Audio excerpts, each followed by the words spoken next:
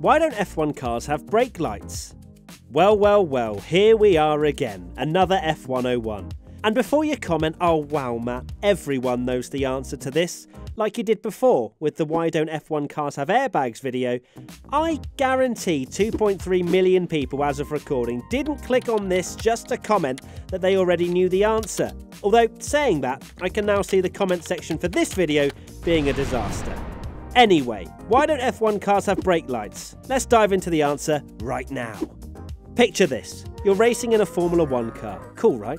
And you're doing over 300 kilometers an hour. You're battling someone and in their slipstream, potentially looking at overtaking into the next corner, when all of a sudden a brake light appears for the car ahead to signal that they're slowing down. Would this be helpful or a hindrance, do you think? The answer is simple. The last thing a driver would want to be looking for or need in that situation is the braking lights of the car ahead. These are the top drivers in the world. Braking points are almost identical for all of the drivers, unless you're driving a really terrible Formula 1 car. And so they're highly aware when the car ahead will be likely to slow down.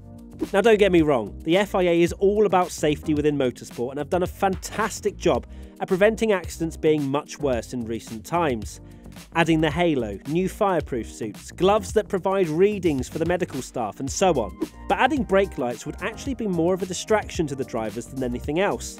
It is also physically impossible for a human, yes, F1 drivers are in fact human, to be able to react to a light on an F1 car, then slam on the brakes in time to not cause a crash. If you've missed your braking point, with or without a brake light, you're ending up in the rear of the car ahead. However, that's not to say there aren't lights on the rear wing or on the car to provide additional safety for the drivers. In 2019, the FIA ruled that rear wing lights would be fitted to the cars.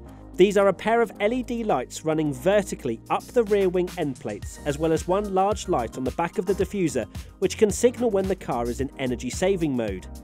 The energy saving mode light is actually incredibly useful and acts kind of like a brake light, in the sense that it warns the driver behind that the car will be slower in a straight line whilst this is flashing. For people wondering, when the car is in this mode, the hybrid engine is harvesting electrical power from the heat and wheel spin that the car is generating. You'll usually see this towards the end of a straight, as this is the most efficient place for cars to be in a lower power mode, coming up to a braking zone basically.